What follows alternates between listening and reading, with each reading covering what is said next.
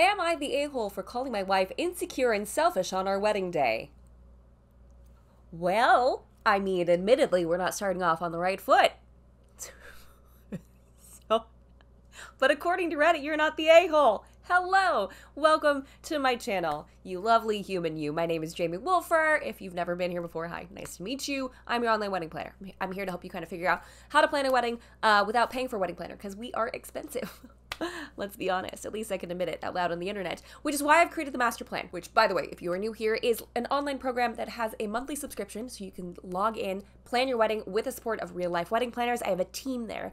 We've got live office hours. I am there to answer your questions. We've got you handled with all the perks of having a real-life wedding planner without the price tag. So if you are in the throes of planning this and you want to pull your hair out, you don't have to do this alone, okay? So jump on over there to the master plan, or at least take a look at it, see if it's something that works, see if it's the right vibe for you, because we have got you covered. I've got you covered. So I really don't want you stressing about this. I want you to plan easily, stress less, because honestly, you deserve a stress-free wedding day. How many times can I say stress in 10 seconds? Well, I don't need to say it because I know you're feeling it, but you don't have to. I'm here. Check out the master plan. I already missed the card, didn't I? It'll be down below. For today's video, we're going to do something called AITA reaction video, which have proven to be quite successful here on this channel. Today's video is going to be about the grooms, though. Because we hear about bridezillas, right? But do we give enough attention to groomzillas? I don't know. I don't think so. So for today's video, I scoured AITA wedding Reddit threads for some spicy takes from a groom's perspective. So without further ado, let's just jump right on into it. Am I the a-hole for calling my wife insecure and selfish on our wedding day? Well, kid, it's not a good move, necessarily. And even if it's warranted, that's concerning. I and my wife got married last Wednesday, and the ceremony was amazing. Hey, way to get married on a Wednesday. Very inexpensive. We love that for us. My wife was very strict on the fact that no guest is allowed to wear white, which is understandable for females. That's considered rude or bad luck at weddings, I think. The reception was going well, too, until I noticed my wife walking over to the bathroom with her face held in her hands. Well, that's never a good sign on your wedding day. Obviously, I can tell my wife was upset, as we've been together for 3 years now, and I can tell when she's upset. If you couldn't tell, her face in her hands is usually a dead giveaway. I am sure most people could tell. Sorry, not to belittle your relationship. I rushed across the room telling guests 1 minute as I hurried by them. Once I got to the bathroom, I knocked on the door and informed my wife it was me at the door. After a few minutes, I heard the door unlock and open. When I got in, I saw my wife sitting on the floor with mascara running down her cheeks. Okay. This setup is really strong for your title. Where are we going with this? I asked what was wrong, and she told me that one of our nephews was wearing white jeans and a white bow tie. I immediately thought to myself how she was completely overreacting because he's a 6-year-old child and had no idea you can't wear white to a wedding. Did his parent, though? I'm just saying. I'm not defending her just yet, but I'm like, somebody helped him get dressed. He didn't drive himself. Just saying. Again, she's... Okay, I'll say my opinion. I'll save it. I told her she was overreacting, but in a much nicer way, and I said that she should go enjoy the reception and forget about the whole thing. She eventually texted her sister to come to the bathroom and fix her makeup so she could go back out and have a good night. Good for her. Rally. After a while, I saw her talking to my sister, the mom of our nephew, and I thought she was just making conversation. About an hour later, my sister pulled me aside and berated me for my wife's behavior. Oh no! She said my wife had asked her and her son to leave unless she had a change of clothes for him. Oh. That's one way to handle controversy, and discussions of this nature is completely bypass your spouse on your wedding day. This was far from okay to me, so I asked my wife to talk and explained everything my sister told me. My wife said she was completely in the right for what she asked, and I told her that if she kicks my family out, then I will happily leave too. That is a bold line in the sand to draw, sir. Over pants. Let me tell you, marriage is about compromise. Both you and her. You threatened to leave because she was having an emotional episode. This doesn't bode well, friends. My wife started crying again and saying that this is her day and she doesn't want it to be ruined by our nephew. Okay, that's far. There's a lot going on here. This angered me because I had enough of her ruining our day over something silly. I then said she was not only selfish, but that she was insanely insecure if she's worried about a 6-year-old looking better than her. My wife's been staying with her mother since the wedding, and we haven't spoken once. Her mom reached out to me this morning and said that I need to apologize right away for being out of line. I really don't believe I'm the wrong here, so what do you think, AITA? Whew, okay, so before we get into reading some of these reactions, I like to typically give my feedback and kind of my knee-jerk reaction for what's going on here, even though in a situation like this, a wedding planner really has no business commenting. But as a married woman, I can tell you, marriage is a lot. Like, y'all know this. You're watching this probably because you're engaged and you know that this relationship, it's not without tension, right? I think both of y'all need to just, like, have a come to Jesus moment. Yeah, she definitely overreacted. She absolutely overreacted. She hyperfixated. This was supposed to be a situation about a groomzilla, but I think this is like a little more about a bridezilla situation. I think she should have gotten a grip, but I think probably the emotional toll of everything happening and all the expectations that were placed upon her, or the stress that she placed upon herself, regardless, she had a lot of feels. She was stuck in her feels. And while you were within your right to kind of call her out and be like, hey, you're behaving silly. Like, you need to get yourself together. I think where it went too far was saying that you would leave if your nephew left, right? That doesn't do anything to dissolve the situation. That's drawing a line in the sand. And that is not how marriage will forever successfully work. There's got to be some sort of conversation in situations like this where you're just like, I see that you're frustrated by this. I don't share that frustration. I think you're overreacting. I think you're being a little bit selfish in this moment. He's a child, okay? So let's get back out there. Let's rally. I'm going to go get you a drink. Let's go get some dessert. Let's bond. Let's come together in this moment. I'll support you. I don't have to agree with your feelings, but you know, you're allowed to have them.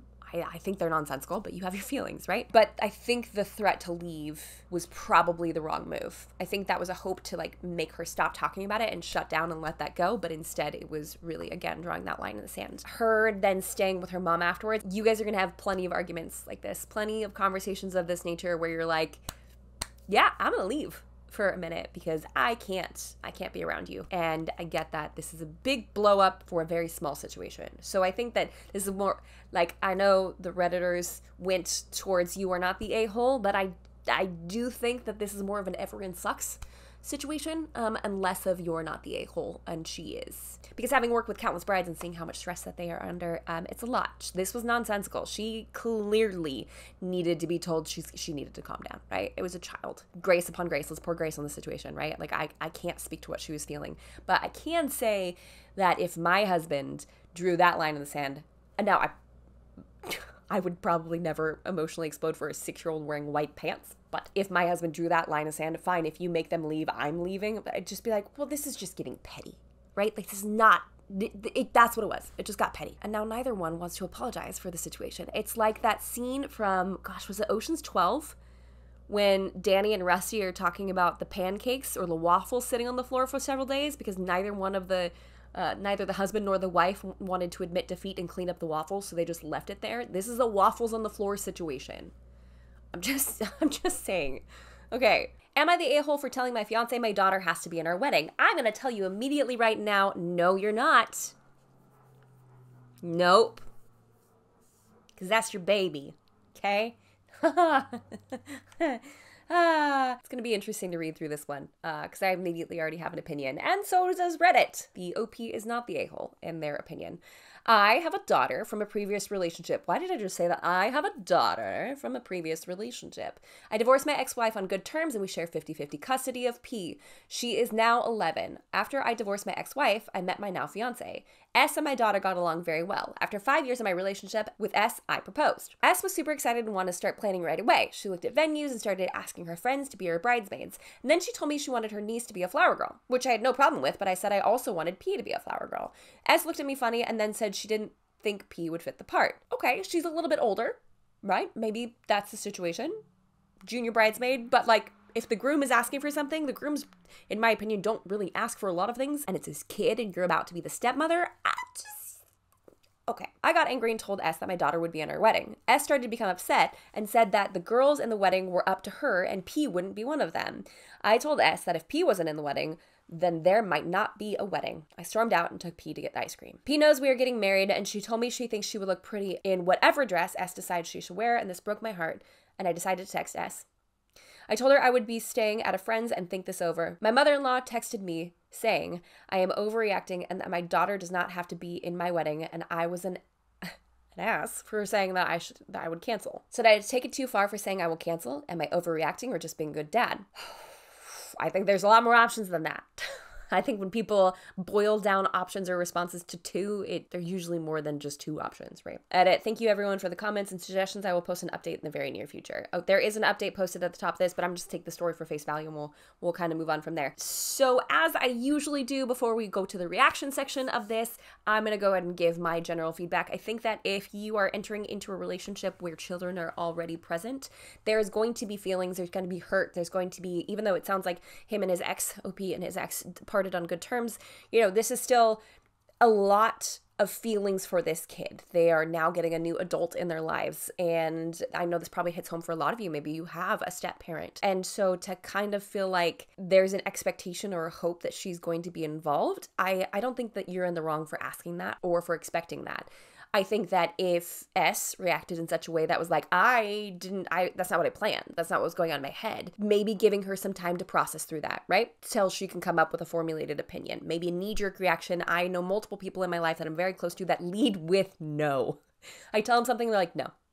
Like, no, it'll work. They're like, no. I'm like, okay, I'm going to give you an hour to think about it, and then we're gonna have this conversation again, and then later on it's like, oh yeah, that's actually not a bad idea. I'm like, then why do we lead with no? Okay, so we're giving S some very generous allowances here, okay? Maybe she just led with no. But I also think that OP was very well within his rights to say, if my daughter's not in this wedding, we could just call this off. Like, this is how important this is to me. It could have been phrased differently, right? Hey, it's really important to me that P's in our wedding. It's really important to me that my daughter's involved in this. So if the expectation is that she will not be standing on your side or you don't want her to be a flower girl, that's fine. I can get over that. She'll stand on my side.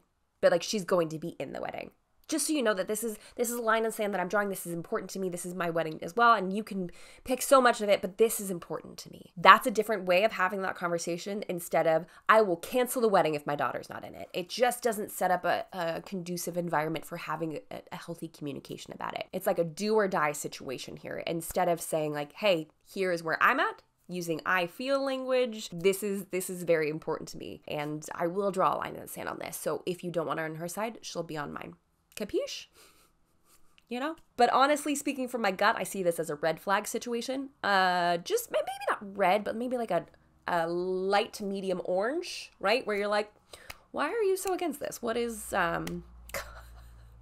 why? You know, if you get hung up on numbers of people in your wedding party or height, I think that's when wedding planning's getting to you a little too much, when you're like, I can't invite another person to be a part of my wedding party, or I have to invite more people so the numbers are even, or she's too tall, I can't have her be a part of it, you know? That's when it's like we're losing the plot of the situation. And if you're feeling those things, I totally get it, but remind yourself, don't lose the plot on this, all right? Let's return back to why we're doing this and why we're having people stand with us to begin with, all right? So now let's jump on into the comments here. Okay, I'm just doing a quick reread. She said that she didn't think P would fit the part of a flower girl, and then OP got angry and said that the daughter's gonna be in the wedding. S started to become upset and said that the girls in the wedding were up to her. Like, if it's a girl, she has to say yes or no? Like, she gets to decide because what? No, okay. Well, spoiler alert, danger, danger, danger, a bajillion red flags. Edit, crisis averted, repeat, crisis averted, all in caps. OP's update has made it known that danger level S has been handled and kicked out, thank goodness. OP will be going to Hawaii with his daughter instead. And they lived happily ever after. The end. Bye-bye S. Can someone give OP the Father of the Year award? She seems a little odd to think that your daughter shouldn't take part in this important life event. I don't think that she thinks the daughter shouldn't. I think that she thinks she should have a say, right? Like, clearly we already know how this ends up, but let's just play the storyline a little bit longer, shall we? Not the a-hole. Props to you for standing up for your daughter. That's exactly what a good dad should do. Your fiance is trying to diminish your daughter's role in your wedding. I'd be concerned that that'll carry over into other parts of your life too. Whatever BS she means by her not fitting the part sends up huge red flags to me too. I have kids and this would be a deal breaker for me. That's fair. I would be rethinking if I wanted to proceed with a marriage to someone who was so adamant about not having my only child in our wedding. Even if she decides to give in, I would have a hard time moving past this. Yeah, again, I didn't read it as the bride was against having her. I think she was more really firm on the ownership, and I could have missed this in updates, but more firm on the ownership of allowing people in, right? She wanted it to be her show. It was less of, I refuse to have your daughter in my wedding, and more of, I get to decide who stands up there with me. If it is a girl or a woman, I get to decide, and that is not for you to say. That's, and I know that's nuanced, but I think there's a difference here. It's less of like, your daughter's not allowed to be in our wedding, and more of, I get to make that decision, not you, which still is a red flag, right? Like, let's like, that's splitting hairs at this point. And clearly, OP got out of there real fast, living life happily ever after with his daughter. Like, that's fantastic. But I think it's important to kind of like understand that nuance there. So, this one seemed pretty straightforward. Let's go ahead and take a look at the last one, because this title alone got me good. That was the hook. You see that? Oh, who put me on the internet? Am I the a-hole for telling my fiance her wedding dress choice was way too extravagant and suggesting alternatives? Reddit agrees. You are the a-hole. Why do I feel like, I always feel like Maury or like Jerry Springer. You are the father.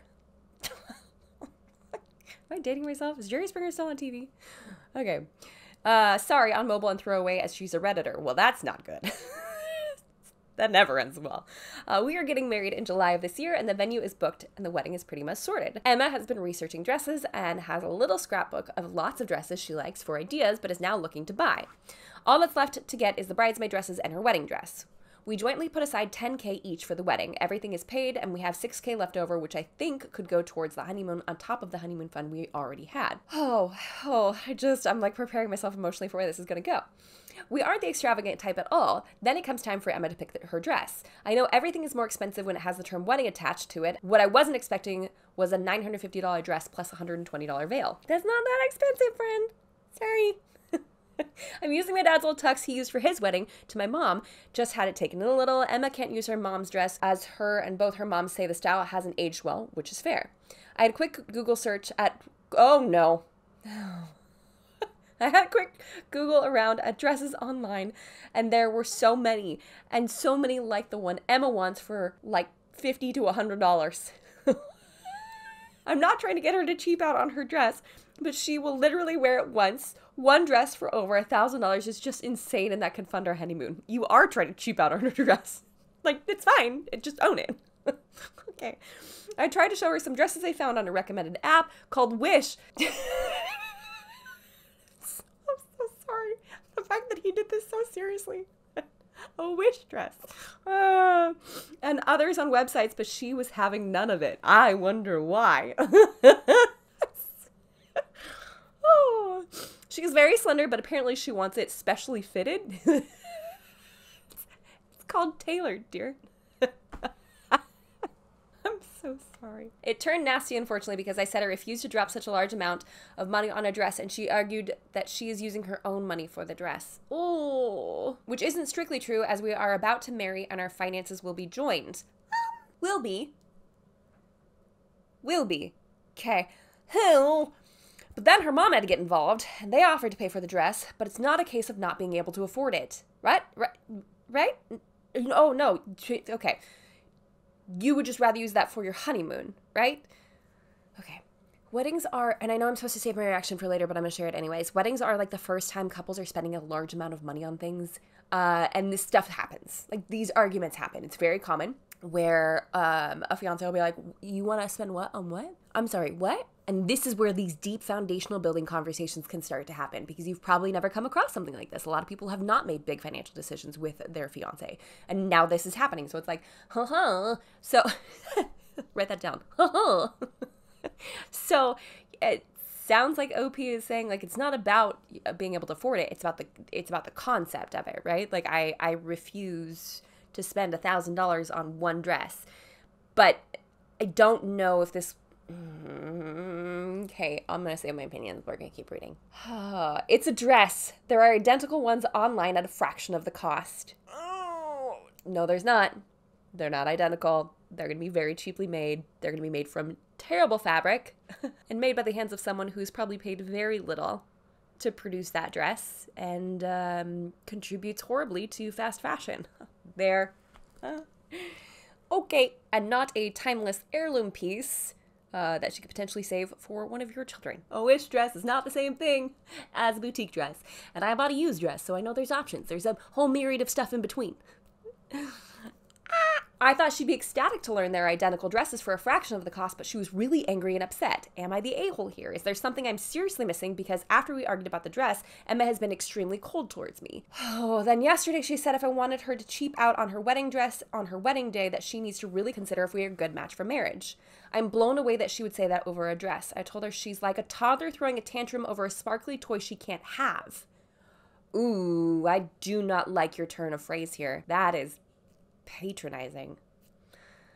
That was a mistake, and she left to stay with her parents, who called me to tell me I'm much more than an a-hole. Am I the a-hole here? Too long didn't read. Fiance can get a similar dress for around $100 with shipping online, but wants to blow over $1,000 at a local wedding dress boutique. Am I the a-hole for saying to get a cheaper one? Edit. Emma found this thread. I told you it wasn't going to end well. It was a mistake to post here, and I'm sorry I posted our problems on Reddit. I am the a-hole.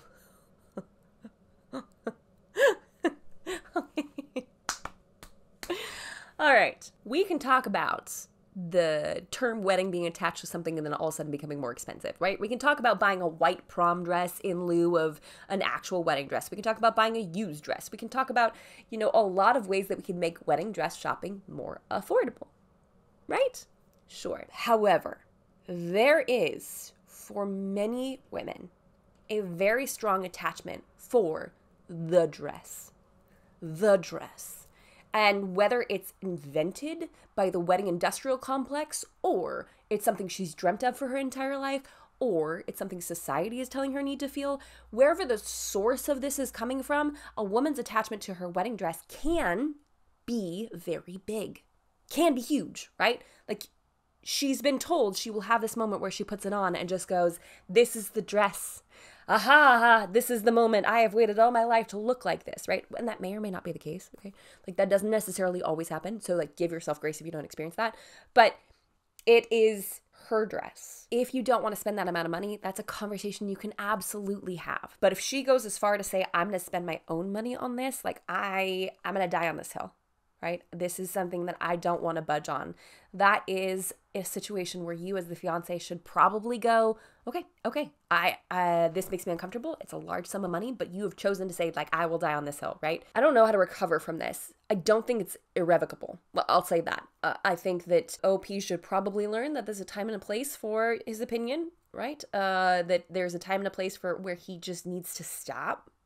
Because it sounds like he was so hyper-focused on the bottom line that he missed the opportunity to see and hear the love of his life say, this is important to me. And so I think that there is a way to navigate this a little bit more successfully. But unfortunately, he was hyper-focused on this specifically. All right, let's go ahead and dive on into what some of the commenters are saying here. Oh, this is a super old thread. This is from like years ago. Oh, well. I'm not on Reddit very often. It's fine.